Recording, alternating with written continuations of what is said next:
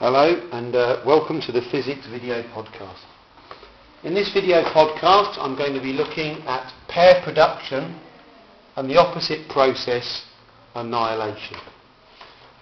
You need to be familiar with the idea of matter, in which case here we have an electron, that's a real world matter particle, and its antimatter equivalent, the positron.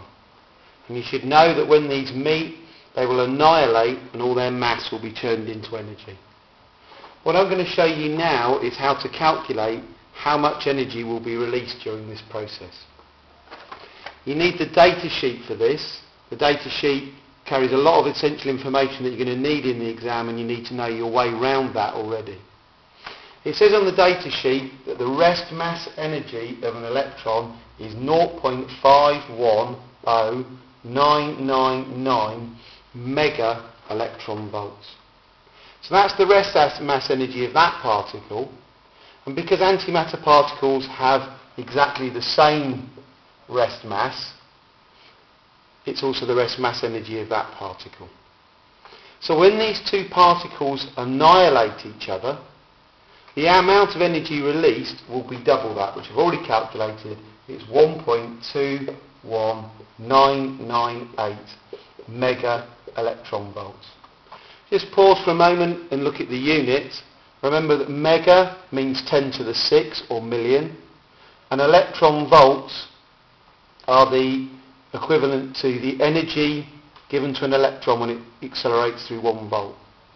If we wanted to convert this to joules, we would have a much smaller amount of energy, and we just multiply by the charge on an electron. The other process, which is the opposite, which is, if you like, a symmetrical pair, is pair production.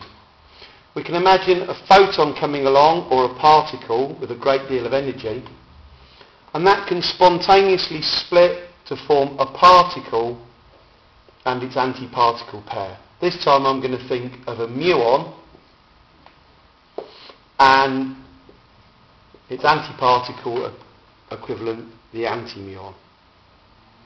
How much energy do we need for that process? We go back to the data sheet and we look up and we see that the energy of a muon, the rest energy of a muon, is 105.659 mega electron volts. So to produce the pair, the two particles together, we need twice that much energy. We need 211.318 mega electron volts. That's the minimum energy required. Now if this photon had more energy than that, say the photon had an energy of 300 mega electron volts, the pair would still be produced, and the excess energy would be in the kinetic energy of the pair that are made, the muon and the antimuon. Thank you very much. Hope you found that useful.